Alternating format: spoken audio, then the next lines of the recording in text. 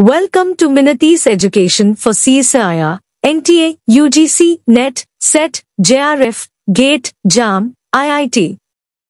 The hypothesis of grand norm was propounded by A. Austin, B. DeGuitte, C. Hart, D. Kelson.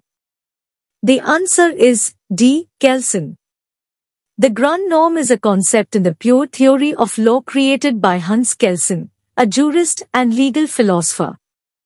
Kelson used this word to denote the basic norm, order, or rule that forms an underlying basis for a legal system. Austin, DeGuitte, and Hart are other notable legal philosophers, but they did not propound the hypothesis of the grand norm. Austin's theory of law is based on the concept of the sovereign, who is the ultimate source of legal authority.